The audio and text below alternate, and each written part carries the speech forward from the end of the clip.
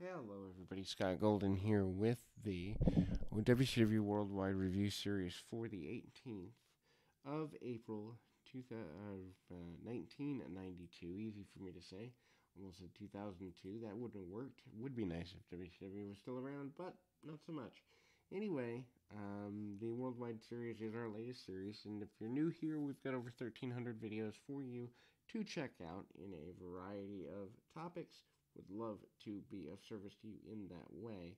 In any event, this is a little while before the Wrestle War pay-per-view coming up in May, which again is the Stinger Squadron Dangerous Alliance culmination.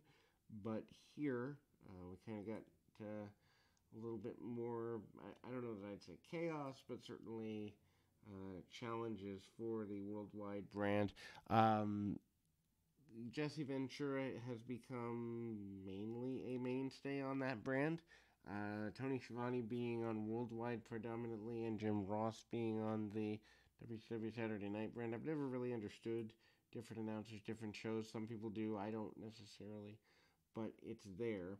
And again, this is the 1 hour show, which I I've forgotten how easy it is to watch 1 hour wrestling shows, and I prefer them. 90 minutes for me is the sweet spot. The old Memphis TV is a reminder of that, but after watching so many hour and a half WCW Saturday nights recently for the channel, it reminds me there is a major difference in pacing between a 90-minute show, a 2 hour show, and an hour show. Anyway, Bubba Howard against Rick Steiner is your open here. Uh, Bubba Howard, I don't remember seeing much of before now, so maybe he's a relatively new enhancement talent. Steiner, though, powers him around, punches, kicks, Steiner lines, and the like. Rick Steiner in a singles match here kind of perplexes me in the sense that, he's a tag team guy. Why do you need him to fill the role of a enhancement talent here, or a singles talent here? And again, he hits the Steiner line, and off we go into the Wild Blue Yonder of his victory. Good enough, but still confusing to me why one of the top tag guys at the time is doing a singles match. Also, there is a brutal looking belly to belly suplex off the top from Steiner that just leads him to be super powerful, but not good if you're the enhancement talent for sure. And that closes that off. We move to the WCW This Week kind of segment. Flying Brian Pillman and Tom Zink are going to go at it at Wrestle War 92. And they are former tag team partners, former tag team, I think, U.S. tag team champions. And Pillman kind of lets it be known that we were friends, we were tag team partners, we are now going to be enemies. I actually liked the build to this when I did the WCW Saturday Night review series. I enjoyed it just from the standpoint of it was well done, it was concise, it was easy, and that's that. Then we move into Cactus Jack having another enhancement talent match. I did not know Cactus was here as much during the earlier part of 92. His Beach Blast run is pretty cool.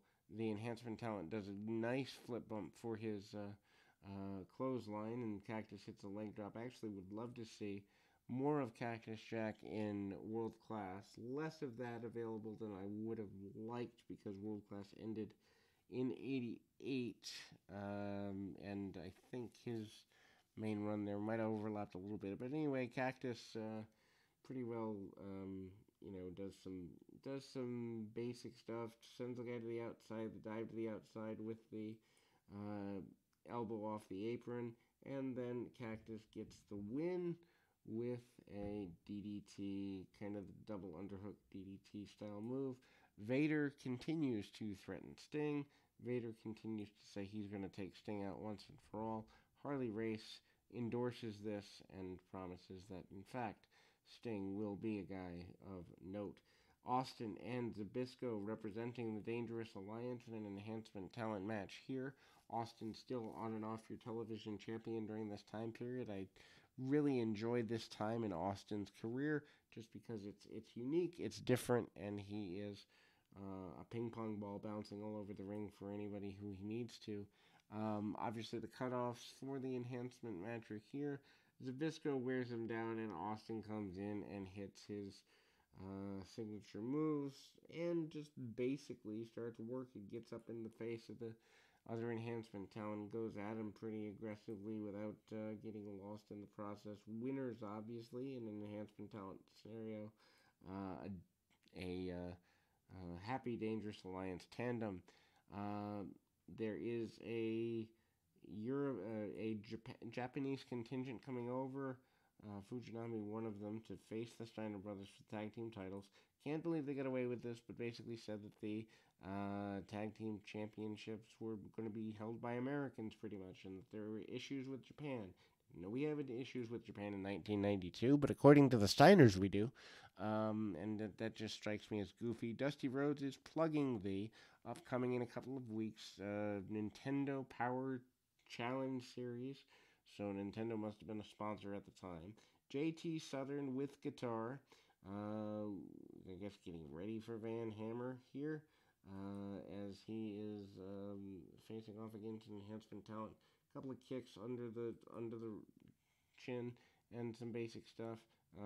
Stepping on the man and drawing the enhancement talent match out longer than it should be, but he hits a finish and 1, 2, 3. There we go. Z-Man is coming up. Jesse Ventura on the set of a Hollywood performance scenario there. Pretty impressive. He also interviews JT Southern. JT Southern makes fun of Van Hammer, says he has no skills. Makes fun of the Freebirds, says they have no singing skills. Basically puts himself over as Battle of the Rock Stars with Van Hammer, which I don't know that that's the best way to market this, but if you've hired the guy, you might as well market it somehow. Then we move on to the Z-Man in his match here. And obviously he is a guy who, for the most part, is, there and enjoyable enough. Some shoulder tackles and basic stuff from Terry Taylor, his opponent. That is off the heels of the run-in on Marcus Bagwell in previous weeks. Taylor takes a leaping bump on to the outside of the ring.